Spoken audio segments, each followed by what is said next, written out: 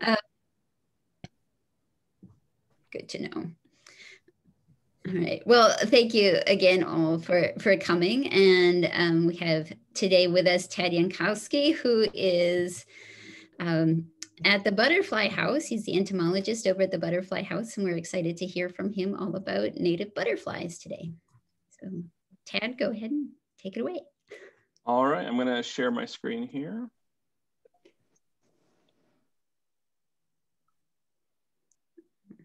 And I'm going to go ahead and mute everybody while you're talking. So Tad, you'll probably have to unmute yourself after I mute everybody.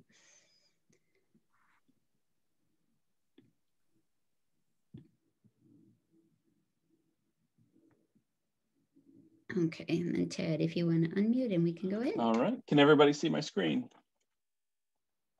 I guess that's the first, now that I wait until you're muted. Can everybody see the PowerPoint? Yeah. All right. So good afternoon, everybody. My name is Tad Yankoski. I am the senior entomologist out here at the Butterfly House. Let's see, there we go. So today we're going to talk about the 25 of Missouri's most common butterflies and how to identify them. I have a pop-up from Zoom on my screen that I doubt you guys can see that I'm trying to get rid of that popped up. It is showing up on ours. All right, well, let me see what I can do about this.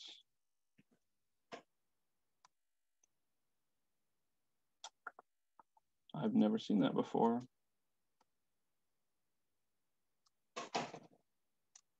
All right, I think it's better now.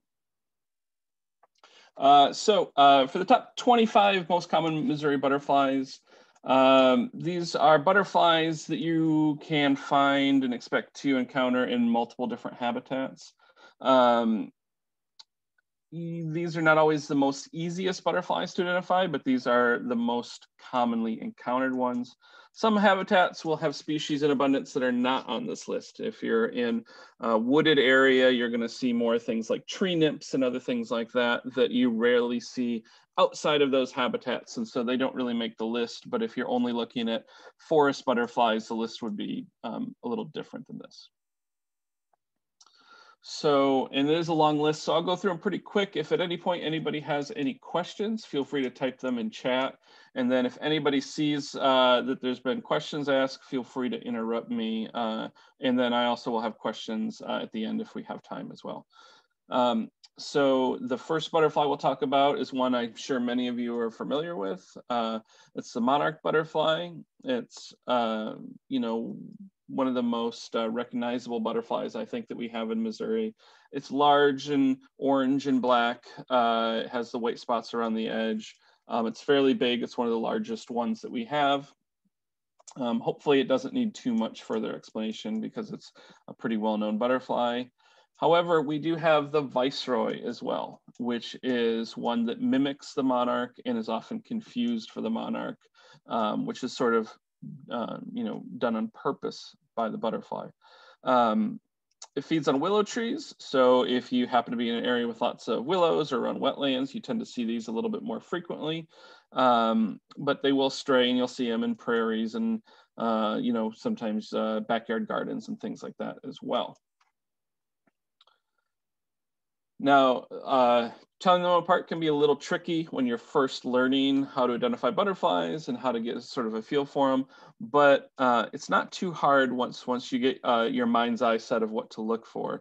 The big thing with the viceroy is that they have this black band that sort of cuts their hind wing in half, and it divides it right in half right here. And if you look over here, the monarch butterfly does not have that vein that divides its rear wing. Now, the viceroy is a little bit smaller than the monarch on average. Now, if you don't have them side by side, it can be a little tricky to use size as a comparison. But once you sort of get a feel for them, you'll realize that viceroys are about half the size of a full size monarch butterfly. About the Viceroy and Monarch, my teachers lied to me growing up, and I wouldn't be surprised if they lied to many of you, because I was taught for years and years that the Viceroy stole the bad reputation of the monarch, and that the Viceroys were tasty for things like birds, and monarchs are toxic. They store alkaloids from the milkweeds from when they're a caterpillar, and as a result, they're not palatable to birds and other animals. And that's true for the monarch. The monarchs are poisonous if eaten. You can ingest enough of them that you could even get sick or die if depending on what animal you are. But they always were taught me that the Viceroy was palatable, that birds could eat them, but they stole the bad reputation. It turns out they're doing more experiments, and they've actually found that the Viceroy has its own toxins, and it also doesn't taste bad. And so it's a different type of mimicry where they both reinforce that the other one tastes bad. It's not one doing all the heavy lifting and the other one stealing reputation. So they both taste bad. And that's sort of where entomologists have transitioned over the last few years. Next is the cabbage white. Depending on where you are, this is often one of the most common butterflies in your area. It may or may not be the most common butterfly in the world. It's found on basically every continent but Antarctica. It's become pretty well established. It feeds on things in the cabbage family, and as a result, they sort of explode in number around people. You will see these in ditches and stuff along highways really commonly. It's one of the first butterflies I see every year. We saw a few back in, I guess it was late April was when we were seeing them here at the Butterfly House. They are medium-sized or slightly smaller than medium-sized butterflies. They have black wingtips. And they vary from being almost like, ghost white to having a little bit of yellowish color to them, but they're more white than they are yellow. And they have the dark tip of the wings, and then they have spots on their wings right here. You see this one has 2 spots. I believe it's 2 spots is a female, 1 spot is a male. 2 spots in 2 syllables, female, 2 syllables, 2 spots, male, 1 syllable, 1 spot. That's how I always remember it. I believe that's right. The most commonly encountered one that people get confused with it by are the sulfur butterflies that we have there. The cabbage white is a type of sulfur, and we have a few native sulfurs. The cabbage white's technically from Europe originally. When you have the native sulfurs, you'll see that they tend to have a little bit more color on their wings. The most common sulfurs that you see around here are the orange or common sulfurs. They're actually 2 different species, but they're so hard to tell apart when they're flying that we sort of group them as one. You'll see the most notable trait is this right here, the silver little 8 or the silver snowman. Excuse me. That is very reminiscent for these guys. You can see it sometimes when they're flying, but as soon as they land, that is very noticeable. The cabbage white has nothing like that on the underside of its wings. These guys have that very noticeable 8 or donut or snowman or whatever you want to call it. When their wings are open, they often have a black pattern that extends all the way down their wings, where the cabbage white, it's only at the tip. Ted, we have a question. Yeah. How big would you call a medium-sized?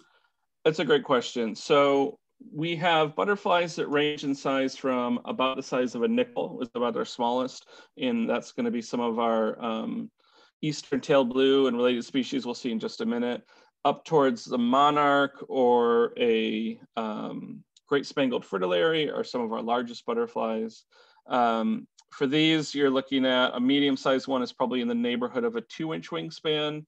Small is probably 1-inch wingspan or smaller, and then the largest can have up to 4-inch wingspans. So basically, like I said, this silver spot is very useful for identifying the common or the orange sulfur. There's a lot of variability in their wings. They can have a lot of orange, they can have a lot of white, they can have some yellow, they can have sort of this pink fringe. These guys are tricky to tell apart. And they're tricky to know exactly what you're looking for because there's so much variability in what color and patterns and the amount of color and stuff that can be on their wings. But they're also about the only common sulfur butterfly you'll see that has this sort of pattern on their wings. So if you see that black heavy border, you know it's probably the orange or common sulfur. They're very common in pastures and alfalfa fields and things like that. We also have the cloudless sulfur here in Missouri. This is our largest sulfur butterfly. It's about twice the size of a cabbage white. It's the only butterfly we get this large and this Tweety bird yellow. It's very distinctive, that color. There's nothing else like it that has that size and that color of butterfly. This is one that does not survive the winter here. It dies out every year, and then the populations in the south slowly expand north with each generation in the spring. And so these tend to show up anywhere from mid-summer into the fall.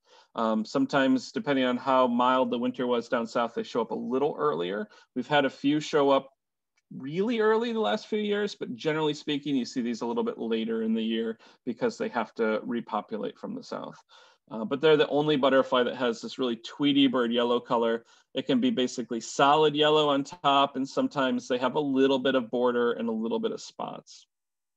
But they're the only butterfly that has that color yellow, and you don't even have to get close to it because you can see it from a distance, and it's the bright yellow butterfly. That's your cloudless sulfur. There are a few other sulfurs that are out there that we won't cover, like the little yellow, which has sort of this color yellow, but is a fraction of the size. And there's some other ones that come out very early in the season. But generally speaking, these are by far the most commonly encountered sulfurs. Our #1 most frequently counted butterfly for the Missouri Butterfly Monitoring Network, which I'm the director of. We have people go out to sites all around St. Louis and all around Missouri and sample and monitor the butterflies that are there. This has been about 50% of the time. This is our #1 most seen butterfly for the year. And that's the eastern-tailed blue. This is a tiny butterfly. This is the one that its wings are open. It's, you know, maybe the size of a nickel or a quarter, maybe about an inch across. Beautiful blue butterfly. It is the only blue butterfly that we get that has these little orange spots on its wings. It has the tails as well, which gives it the name tailed blue, but the tails break off very easily. And so sometimes you'll find these guys in the wild and they won't have tails, but the more diagnostic feature is these orange spots. And when the wings are open, you can see them on top. And when the wings are closed, you can see an orange mark on the bottom as well. The other related species that we have here do not have that orange band or orange spot. Sometimes the females can be a gray color. They're not that sky blue that we saw with the males. But there's a lot of variability in the color and patterns that happen throughout the year. There's some of these species will have sort of a summer morph and a winter morph, and the colors will change a little bit. But the orange spot and presence of the tail when it's there is always indicative of the eastern-tailed blue. You see these guys a lot on the edges of forested areas where they come to a field or a pasture, or even where like a ditch area along the side of the road where it meets the woods. You tend to see these guys right at the edge of where the trees and the tall grasses start. Where you see one, there's often dozens or hundreds. They can be very abundant. The only butterfly that you're likely to really confuse it with in large numbers is the spring or summer azure. Depending on who you ask, the spring and summer azure is either 1 species, 2 species, or I believe the last count was they were trying to divide it up into 34 different species. If there's any taxonomists out there, I shake my fist at you. I say that sitting next to a taxonomist. these guys, we sort of group them together. They're looking at genetic markers and locations and things like that, trying to break them apart into different species. But for the most part, we can assume that all of these spring summer azures are the same species because they inhabit the same area and have very similar, if not identical, life histories. Like the eastern-tailed blue, they are sort of white, salt and peppered on the underside, bright blue on the inside, but you'll notice they do not have a tail and they do not have the orange spot visible from either side. And you tend to see these in forested areas, on the edge of forests. Sometimes they'll visit other areas. I find them on the clover in my front yard and things like that. But the places I see them most is when I walk down a trail in the woods and I kind of see them in the area of the trail where there's still a lot of sun coming in before the forest sort of envelops the trail. That's where I see these guys the most in the wild. Beautiful blue when they open their wings. When these guys land, they close their wings. It's almost impossible to get a shot with them with their wings open. Sometimes you'll see them sort of rubbing their wings together, but it's very hard to get a picture like this. Even this one is harder. Sometimes they can have a border and things like that.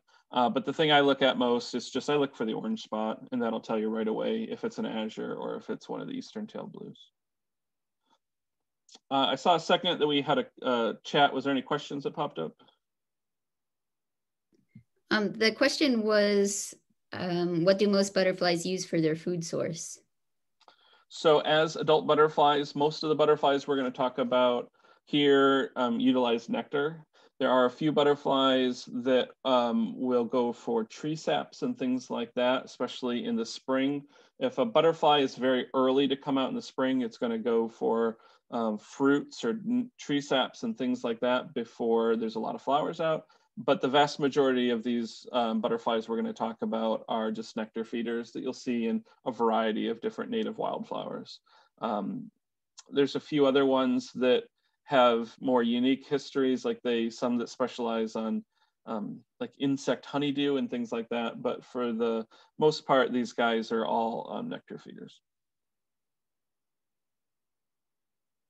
And for caterpillars, they have wide varieties of host plants, by the way. Like this is the zebra swallowtail. Its caterpillar host plant is the pawpaw tree. It only eats the leaves of pawpaw tree. And as a result, it doesn't stray terribly far away from pawpaw. And so if you're in a forested area where there's no pawpaw, it's less likely you'll see these. But if you're in a flower garden or a prairie or in the woods that are close to an area with lots of pawpaw trees, it's much more likely you'll see these beautiful black and white butterflies. They look sort of like a fighter jet, very sleek and aerodynamic. They're the only butterfly that looks anything like this that we have around here. It's very easy to tell them apart from anything else. And a beautiful butterfly. Another swallowtail that we get is the giant swallowtail. These are probably the largest butterfly you'll see in Missouri outside of the butterfly house. This is another species that cannot survive the winter here. They die off every year and they naturally move north along with their host plant as their host plant sort of gets leaves and flourishes in the spring. They slowly move north. These eat anything in the citrus family. So around here we have some hop trees and things like that you'll find the caterpillars on. Very distinctive yellow band that goes from wingtip to wingtip.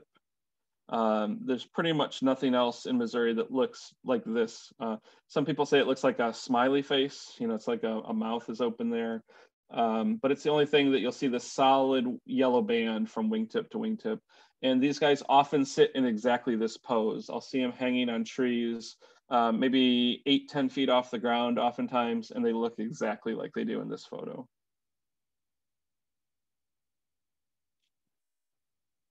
Now we're going to get into some of this is a black swallowtail, and we're also going to talk about the group of black swallowtails, plural, multiple species that are black and that are swallowtails, and they all look similar. And most of them are toxic if eaten. And so they sort of reinforce that don't eat me because I taste bad. And as a result, they've evolved to look very similar. So they can be kind of tricky to tell apart.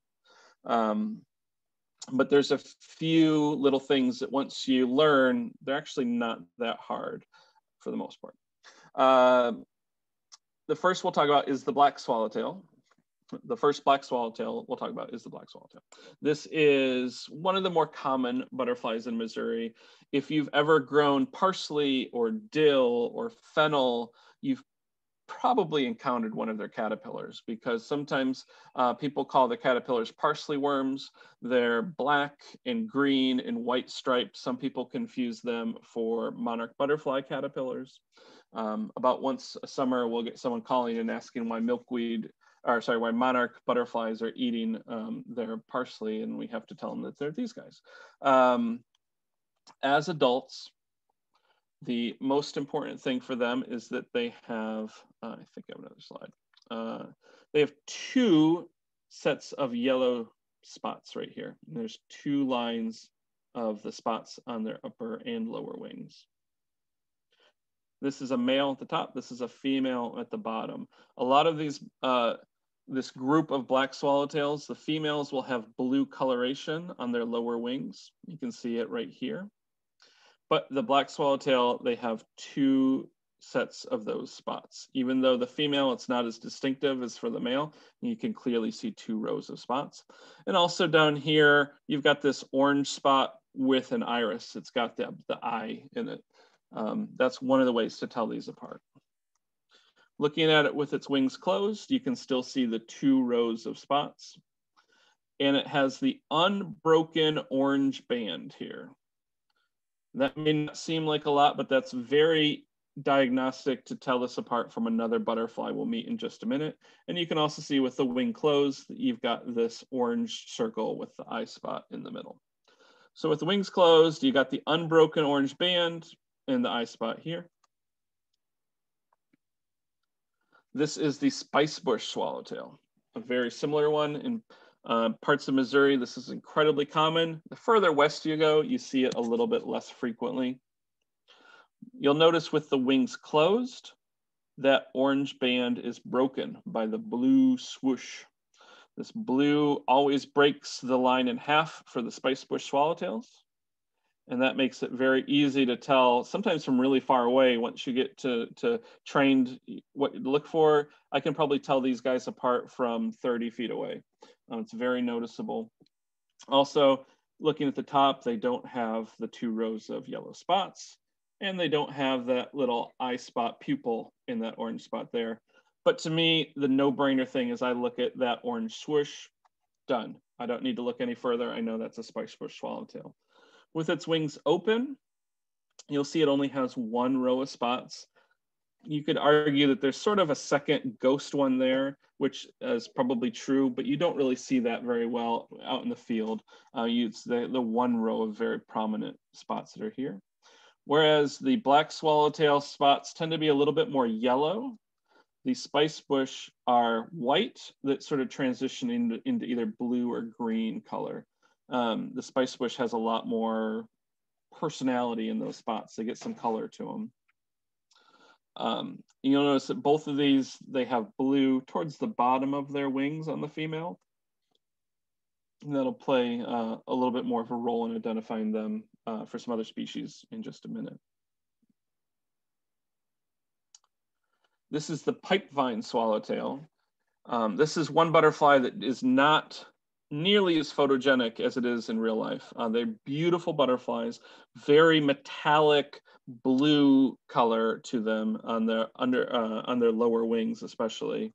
Right here, this is just absolutely stunningly metallic blue. We actually get a few phone calls a year from people that think that our blue morpho butterflies here at the Butterfly House escaped, and they see them in their yard and they call us. And I always say, oh no, you have a morpho in your yard? Yeah. Does it have the orange spots on the other side of its wings? They go, sure does. And I go, that's a pipevine swallowtail. Morphos don't have orange spots. It's the only butterfly you're going to see that just looks like it's, you know, plated in metal that just makes it like just dance in the sunlight. It's very beautiful. With its wings closed, it does have this circle of orange, but you'll see that they sort of look like orange islands. It's not a continuous orange band. You know, if you go back here to the black swallowtail, it's much tighter grouped together. And when we go back here, you can see that there's a clear blue border around them. But really for these, you just look at them when their wings are open and it's very metallic looking. They're easy to tell apart for that reason. All right, this is one that's probably responsible for some of the most confusion. The tiger swallowtail, when you see this coloration of it, is very unique to Missouri and easy to tell apart. Mostly yellow with these big black bands that go across it, kind of tiger striped, how it got its name. One of the larger butterflies, at times it's one of the most common butterflies that we see during the summer. Beautiful butterfly. It'll fly up high. It'll come down to plants like this bee balm here, but you'll see it up in the trees a lot. Unfortunately, when we're trying to identify them, the females can be kind of tricky. This is the female of the same species. The female can either look, like the male, or it can be almost entirely black without the tiger stripes. For the dark morph females, you have the blue that starts at the very bottom and basically goes up and touches the body. That's one of the easiest ways of telling these apart. If we hop back real quick and look at like the spice bush swallowtail, you'll see that the blue stops pretty far down the wings, where these, it travels all the way up, almost touching the body.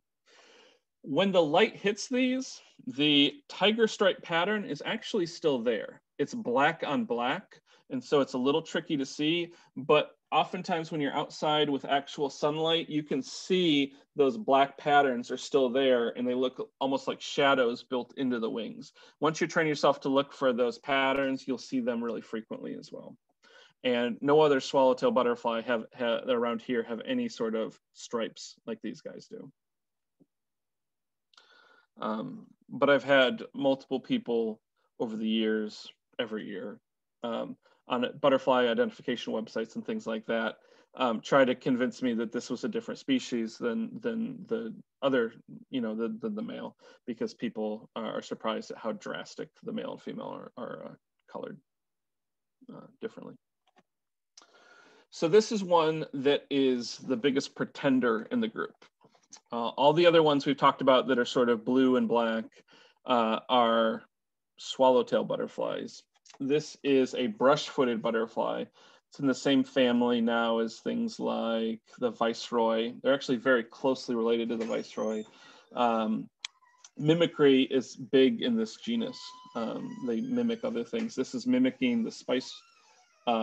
It's actually mimicking the pipevine swallowtail. And then the viceroy mimics the monarch. So it's called the red spotted purple. It always bugs me that it's neither red spotted nor purple, but that's its name. It's pretending to be these larger black butterflies. Side by side, this is much smaller. It is a canopy dweller as well. I see these much more frequently about 10 feet off the ground than I do down on flowers. They obviously do come down to feed, but they spend more of their resting time sort of hanging on lower branches of tall trees and things like that is where I see them the most. They're not a swallowtail, where the other ones will have the tails. These guys don't have the tails. They have the orange stripe, orange spots, and then sort of this row. But it's, once you sort of train yourself, you'll see that it's very different from the others. It's a smaller butterfly, it doesn't have the tails, and it's just pretending. You'll notice that the swallowtails here have these long tails. These tails will sometimes break off, but oftentimes you'll see them, at least one of the wings will still have them. Was there a question, Susan? Yeah, it was actually, is there a purpose for the tails on the hind wings of the swallowtails? So possibly, it's evolution is one of those funny things. Like it serves a purpose. Is that why it evolved? Who knows? Birds are one of the biggest predators for butterflies, and they'll try to catch them in midair. And that probably gives the birds a target to lock onto, and the bird will grab it with its beak and they break off really easily. Oftentimes you can basically look at the butterfly funny and its tails break off. We joke about that here at the butterfly house a lot. And if it's a bird, it grabs that, well, it falls off in the bird's mouth, the butterfly gets away, and the bird just has a little piece of wing. That's the most likely use of that for the butterfly.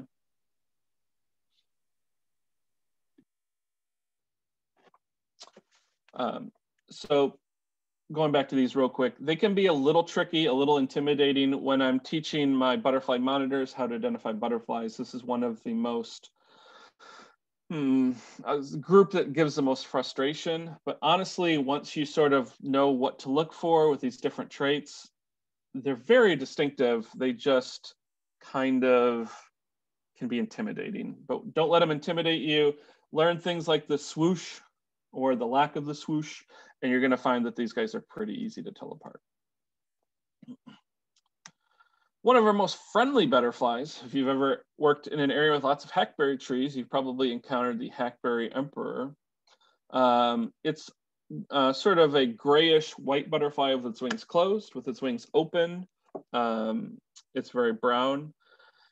These guys love, especially the males, like people's sweat, and they are very aggressive at times getting your sweat. I've been out on hikes doing butterfly monitoring walks, and there's a lot of hackberries here in Faust Park where the butterfly house is.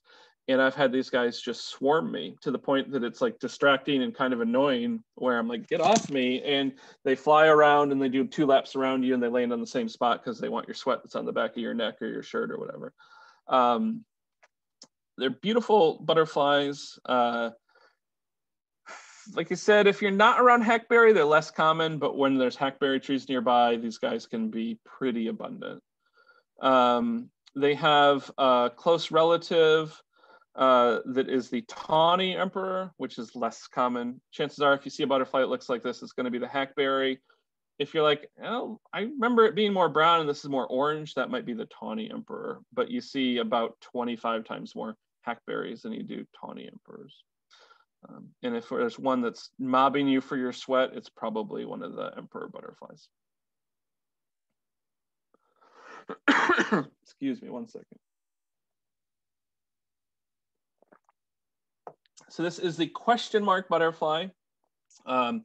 This is in the group of angle wing butterflies or punctuation mark butterflies.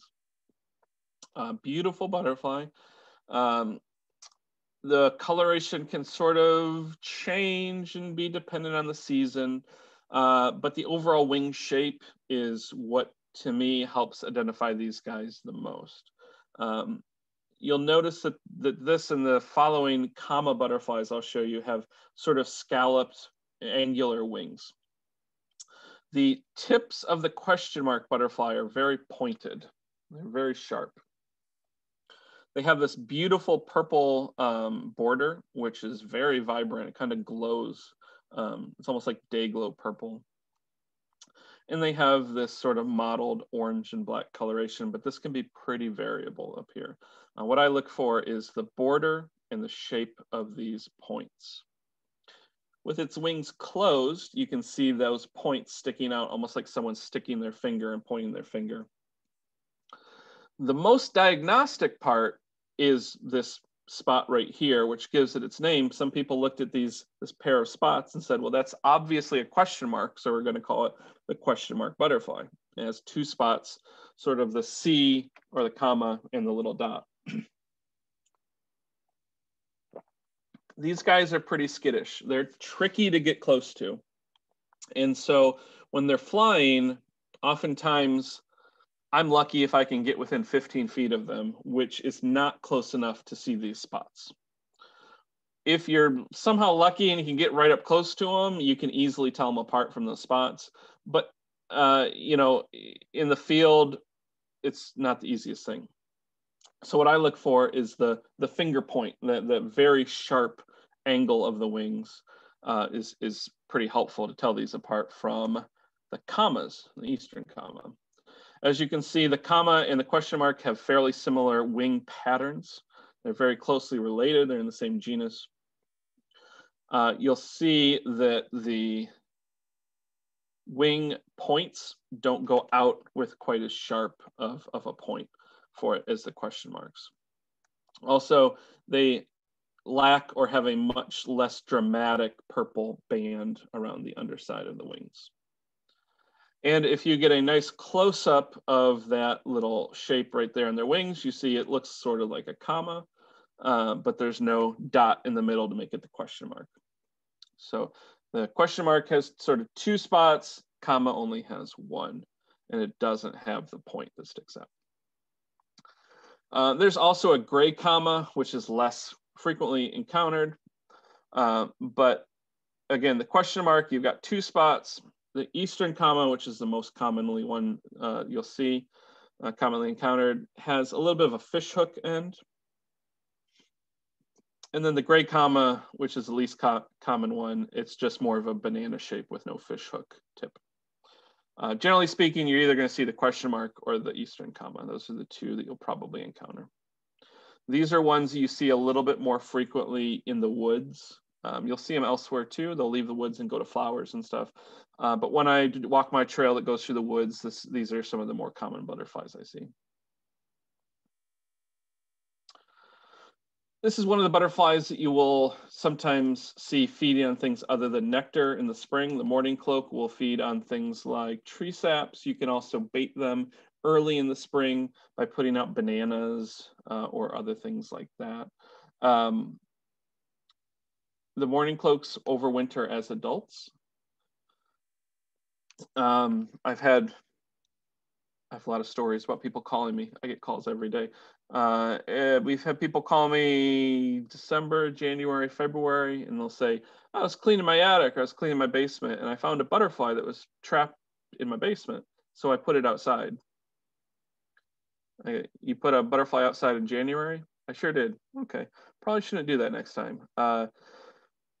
Mourning cloaks will go into attics, crawl spaces, basements.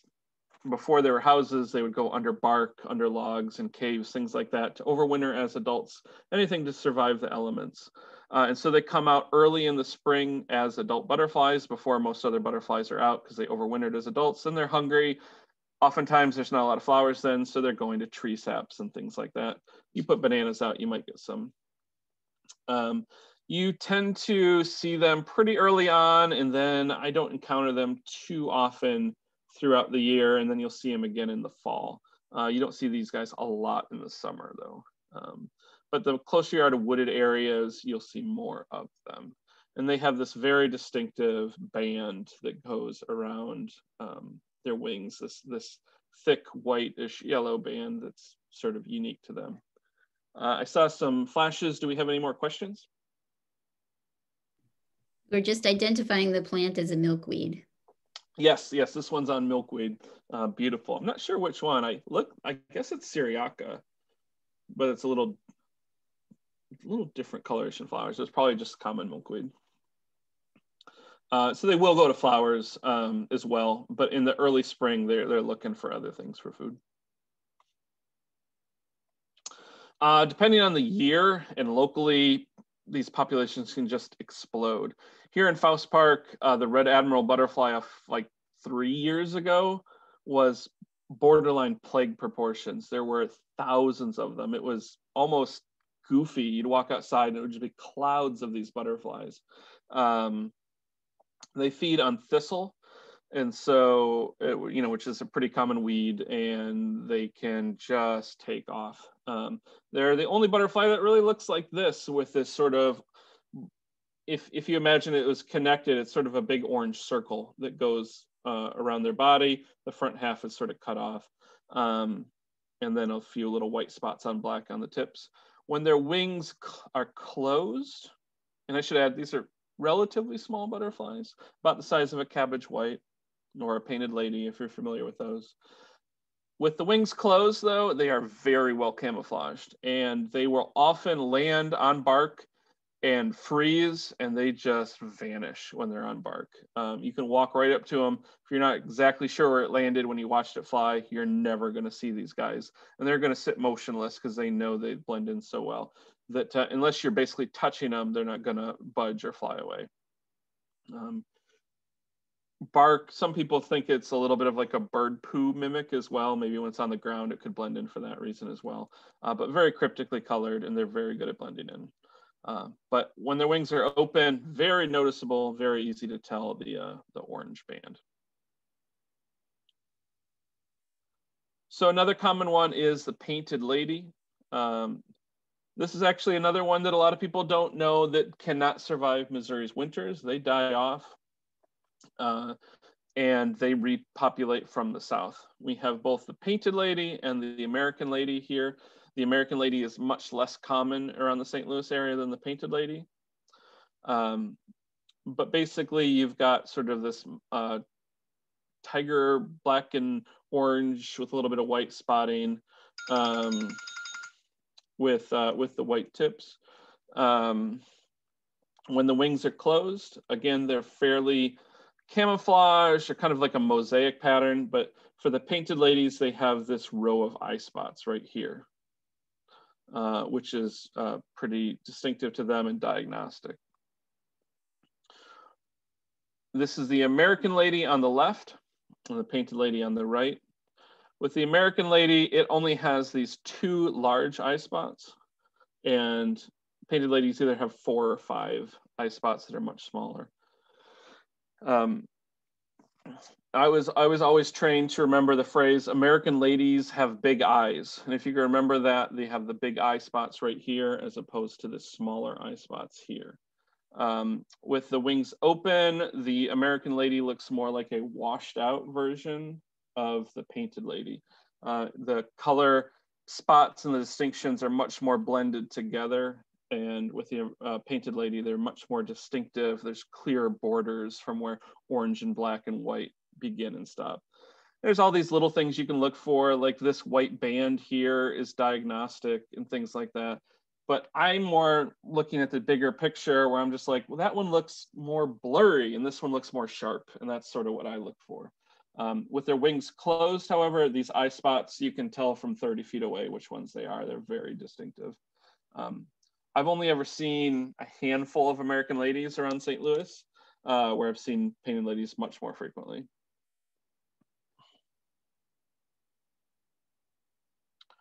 Buckeye butterfly, very cool butterfly, very similar to the painted lady in that it cannot survive the winter. All the ones have to repopulate from the south.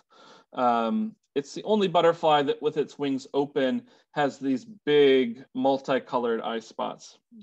Some of the only things you could really confuse it for are some butterflies like tree nymphs and things like that that are mostly deep in the woods. You don't see them out at fields or at clover on lawns and things like that, where you will see the buckeyes.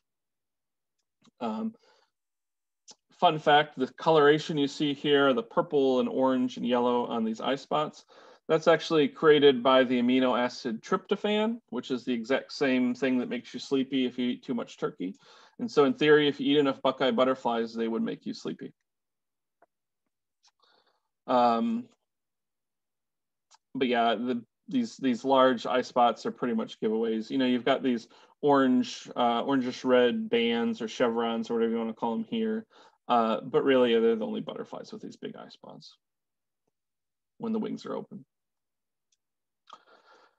So I believe the last 2 years, the pearl crescent has been our #1 most seen butterfly for our counts here in Missouri. These are ones that can sort of explode in number as well. They like to exist in sort of disturbed prairie kind of habitats. They do really well in. Here in Faust Park, they're undergoing some prairie restoration. And these guys are all over on this grass that they've cut down to be like 6-8 inches tall, where they're trying to get rid of Johnson grass and other stuff. And you see pearl crescents all over the place. They're tiny butterflies, maybe an inch, maybe an inch and a half at most, with their wings open. This orange and black checker pattern. A couple things to note. There's a similar butterfly called the silvery checker spot. which has these spots right here that have big silver spots in the middle. It looks like an eye or a donut, where these have solid black. Silvery checker spots are also a little bit bigger, but not a whole lot bigger. But they have these very noticeable silver spots. Once you're looking for them, you can tell them apart very easily.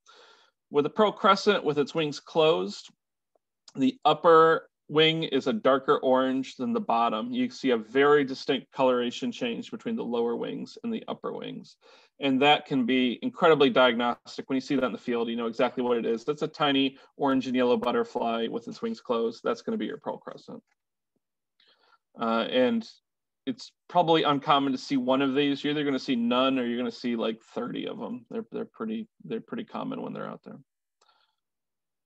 I think we had some other questions come in, but we're getting towards the end, so I'll just finish this and then we'll take all the questions we have left when we get there. Great spangled fritillary. It's a neat butterfly, really big. I always associate this with seeing them, they're like bold sitters on plants. I always feel like where other butterflies will maybe hang from the flower and nectar, they don't want to be seen. I always see the great spangled fritillary like right on the top, like here I am, what are you going to do about it? I'm sitting on the top of the goldenrod, I'm sitting on the top of the echinaceas and coneflowers and milkweed. They're always out, probably because they're toxic. They know that nothing will mess with them, but I always see them right in the top of plants. They're a large butterfly, about the size of a monarch, if not a little bit bigger. They have, again, which is fairly common amongst some of these butterflies, you've got this orange and black pattern on their upper wings.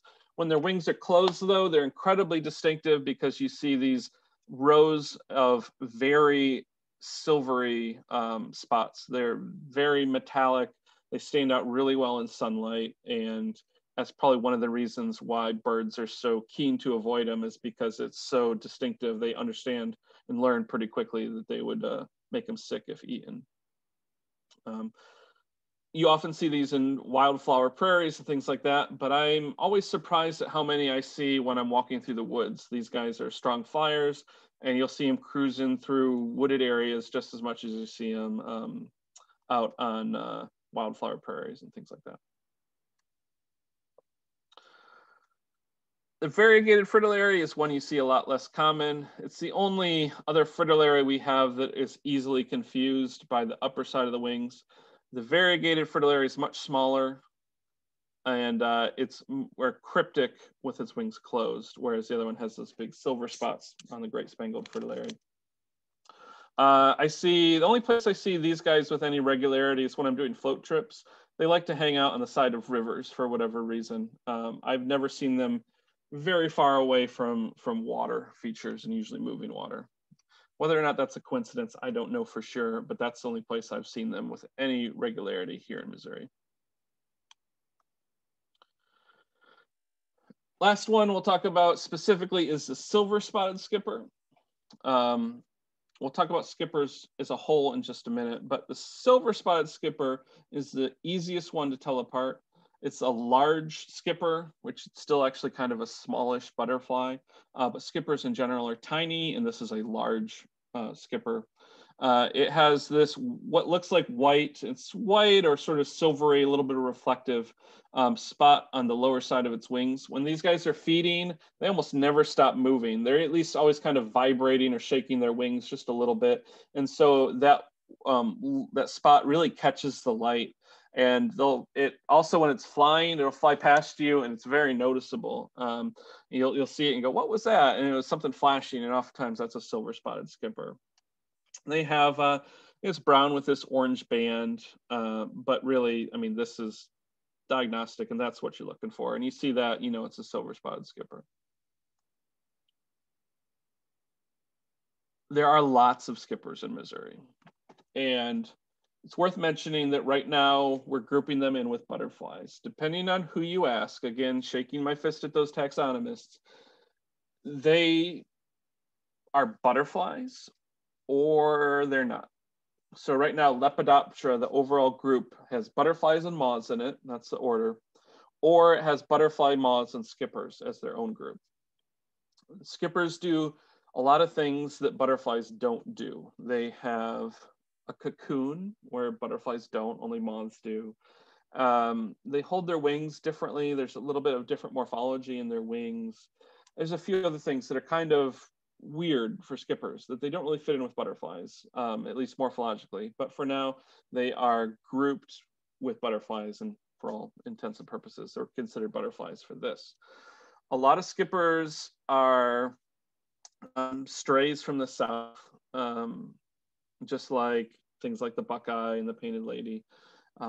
Probably by the fall, in many areas, the most common butterfly you'll see is the fiery skipper, which is orange with black spots. It looks like, embers coming out of a fire. But it's a species that sort of comes into Missouri, explodes in number by the end of the season, and then it's gone. And then you don't see it until late summer or early fall again. Looking at my master list for all butterfly species that are considered to be native or strays from other locations in Missouri, I think we have 189 total butterflies. If I recall, that was our final count when we made the list and updated it last year. Of those 189, I believe 87 of them are skippers. So there's 80 plus different species of skippers that you can find in Missouri. I can reliably tell about, on a good day, 10 of them apart. There are a lot that I've been out in the field with experts and I go, what's this? And they go, I don't know. I go, okay. Or they say it's a Linda's roadside skipper. And I say, how do you know it's a Linda's roadside skipper, which is an endangered species? And they go, well, because of the way that it is. I mean, well, it's not helpful. But you basically have to be an expert on them to tell them apart. We talk about the silver spotted skipper specifically because it's so large and it's so easy to tell apart. When we're doing the training with our butterfly monitoring volunteers, we only want them to be able to tell that one apart for the first year, and we add in a few other ones as time goes on. Things like the fiery skipper is an example of another one, or the Sachem skipper, that are pretty frequently encountered, but they're just tricky to tell apart. Oftentimes the males and females look entirely different. And oftentimes one sex mimics a different skipper of a different species. And so you'll have 3 or 4 females that are different species that look almost unidentifiable from each other, that you have to like dissect them to tell them apart and things like that. So they're tricky. A lot of the skippers that are small and orange and brown are grass skippers. They feed on different types of grasses as a caterpillar. And so there's lots of grasses out there. And so their numbers can just go crazy. One way you can tell it's a skipper, some people think they're moths because they're small. The skippers have this weird posture where the front wing is often tucked behind the rear wing, so that the rear wings are actually positioned equal to or in front of the front wings when they're at rest. And I always call that like the fighter jet position, where it looks like they're about to take off. These are very common in flower gardens and places like that. Oftentimes I'll visit an area that'll have, zinnias and echinaceas and things like that planted, and I'll estimate that there's 100 of these in a couple square meters. They're just really, really populous. I see we got some, maybe some questions here in the chat. Anybody know what butterfly this is? Hopefully by now you know that these are question marks. So any questions? Let's see, I'm going to minimize this, stop sharing, and let's see. I'm going to check out the chat here. So yeah, minimum medium-sized butterfly, 1 or 2 inches, that's about right. So what kind of camera lens to get these amazing photos? A lot of it is just patience. I've taken some spectacular shots just with my iPhone. When we send volunteers out to monitor, we always tell people that your iPhone can be one of the most useful reference tools, that you can always snap a picture of a butterfly, and it doesn't have to be perfect, and then you can look it up in a book or something else after the fact. Is there a really good reference you can recommend to begin learning these minute differences of the skippers? Well, yes and no. They are tricky. So there is a book that I do not have handy to show you, but it's called The Skipper Butterflies of Illinois, which is a very good reference. It's also a little outdated. They are, to my knowledge, I don't think it's finished yet, but they're updating it, and it's going to be a new edition that should be out. I think it was supposed to be out like last year, but you know, COVID and stuff happened. Let's see, let's do, is this still up? No, it's not going to let me do that. Let's see real quick. I'm going to switch over. I had one slide ready. There we go. Let's see if this works.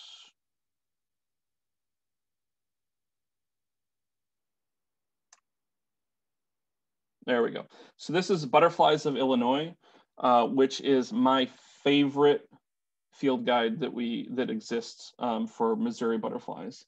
Yeah, it says of Illinois, and a lot of it is is a little unique to Illinois, and that it shows like which counties in Illinois you can expect to find it in. There's also a book called Butterflies and Moths of Missouri, which I also have here.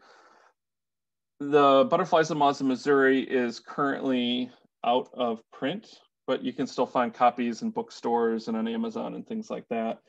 The Butterflies of Illinois, though, is hands down my favorite field guide. You open it up, there's something like 180 butterflies or something in the book.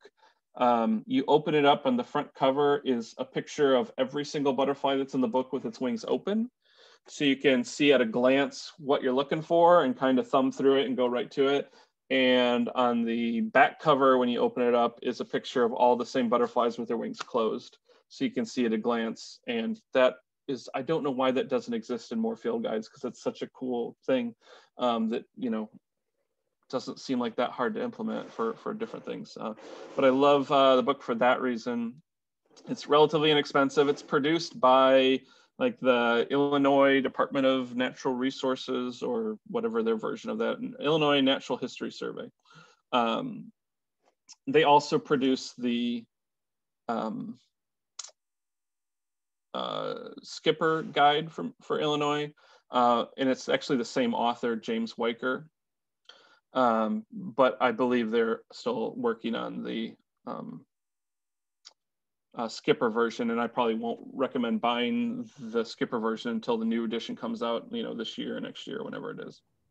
Well, that leads to another question then. Did they make a Moths of Illinois? They did, and they have at least the Silk Moths of Illinois, which I haven't tried Googling it before. We'll see if it pulls up, which is out of print, unfortunately. Yeah, and I don't want to catch.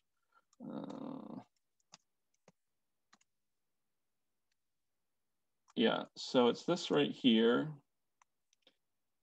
And for the longest time, and it still may be if you go to the Illinois Natural History Survey or whatever, they have an online store where you can order this. You can buy this book brand new for like $5. And silk moths are not a huge group of moths, and it's just specific to them, but that's your Luna moths, your Cecropia moths, your Polyphemus, Promethea, Io moths, and a couple others you're probably unfamiliar with, Rosy Maple moth. It's a really good book, and at $5, you can't really go wrong with it. It's just a somewhat limited topic because it's just the one family. Butterflies and Moths of Missouri is not a bad book in that it has lots of info on different moths and stuff, but there are so many moths, and a lot of them are pretty hard to tell apart that a picture field guide isn't super helpful for. For like the big charismatic stuff, you're going to find it in here, but it kind of only scratches the surface for certain things. And so it's a tricky thing in general. I'll show one other resource now that I'm thinking of it. Let me see real quick. let's do this. I am stealing an image off of Google right now that, all right, let's do this. I'm gonna save this. And I'm going to show you, if you ever have a picture of a butterfly, how you can use a website to identify it. All right, we're going to do this. Okay, so I'm going to come back here. I'm going to share my screen now that I've got my butterfly. Anybody want to guess what species this is right here? So if you go to the website Insects of Iowa, or we can just type in Insects of Iowa in Google. It's insectsofiowa.org.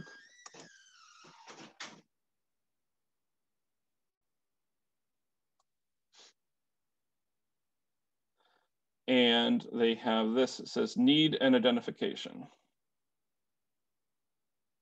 Click here to identify a butterfly from the United States. And my friend's dad actually runs this page. His daughter runs the insect or the butterfly house at Iowa State University. And her dad is just a naturalist and likes computers and stuff. So he built this just for fun. So you type your state in here. We are Missouri. And we choose a file.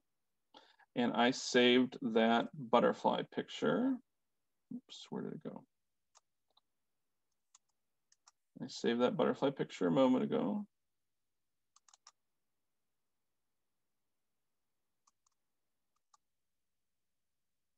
All right. And then we just tell it where the butterfly is. And highlight that and then hit this button that says submit for identification. And it comes back and it tells us with 99.85% confidence that it is a viceroy butterfly, which is what it is. 0.1% it's a monarch, could also be a white admiral, which is actually interesting when you see that that is the same genus. That's actually, and you can always, I think you can click on the butterfly and it will open up other pictures of it, which if you realize looks a lot like the red spotted purple because they actually have a different color morph called the white admiral. We just don't see it very often around here, so we just focus on the red spotted purple. So Insects of Iowa, really cool tool here to identify pretty much any type of butterfly, and it's actually really good at identifying skippers, which is both impressive and frustrating that this computer program can identify things better than me, but it absolutely can.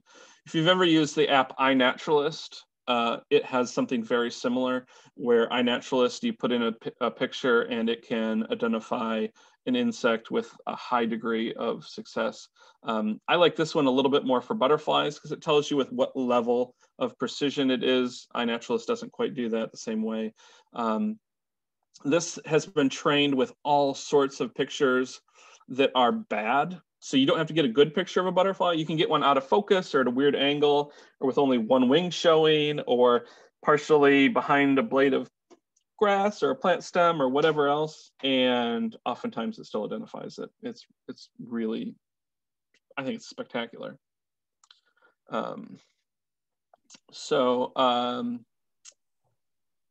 That is about all I have. I am welcome to answer. If everybody has any questions, you're welcome to ask them. I'm happy to stick around if anybody has any other questions.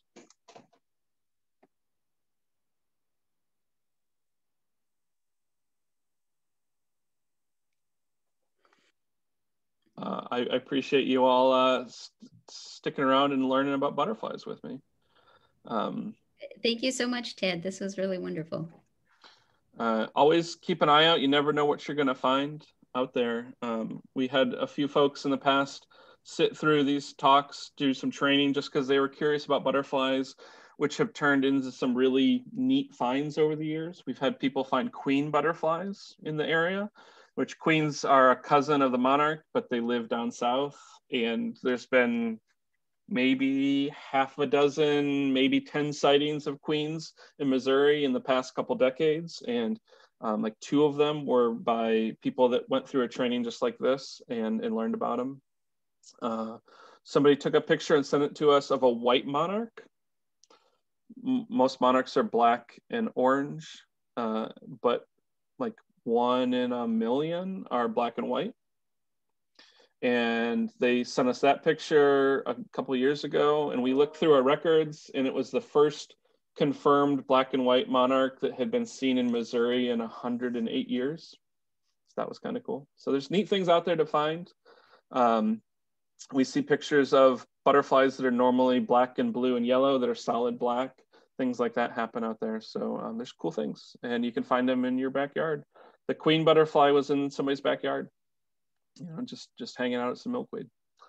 And if you ever come by the butterfly house, be sure to say hi. You know, we've got 1,500 butterflies in here that are all tropical, and I'd be happy to show you around and talk butterflies with you.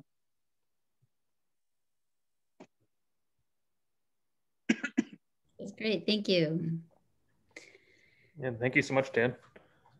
It's my pleasure. I guess if there's no other questions, I'd say have a great day, everybody. And there's lots of butterflies to see outside on a sunny day, so you can go outside and tell me what you find. Well, actually, I just remember I have one last question. Sure. Out here at Litzinger, we see the eastern-tailed blues on things like carcasses and scat a lot. Yeah. Are they getting minerals, or what are they looking for? Yeah, so one of the dark side of butterflies is that they will go to lots of different things for food. They'll go to carcasses, especially the little lycaenids, the little blues like to go to poo and dead animals, and they're getting trace nutrients there. You know, nectar is, you know, it's basically Kool-Aid, and, you know, it's great for a burst of energy when you need it, but there's not a lot of trace nutrients in there. So butterflies can get certain salts, certain minerals, amino acids as well. If you want to catch a butterfly in the woods, the grosser, weirder thing you can put on the ground is going to attract them more than like sugar water, you know,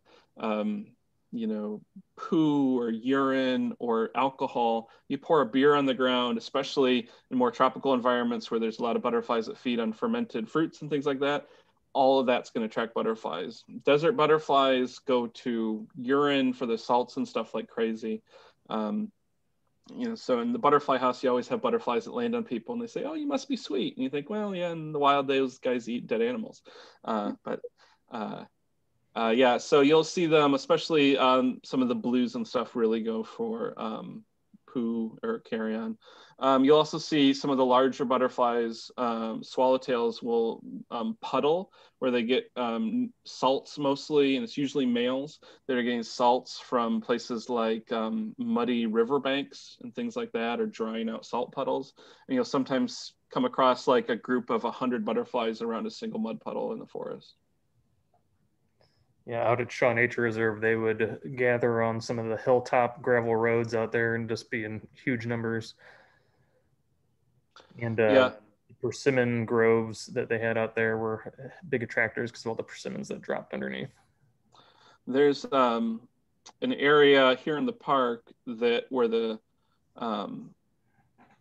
workers drive their heavy machinery, and has caused ruts in the road that gather mud puddles, and it's right next to a bunch of hackberry trees. And so there's always hackberry emperors around it that are puddling. And as soon as those puddles dry out, they go crazy for people because they're sort of used to being in that area to get their salts. And that's when they just start bombarding people to get their, their sweat from their bodies.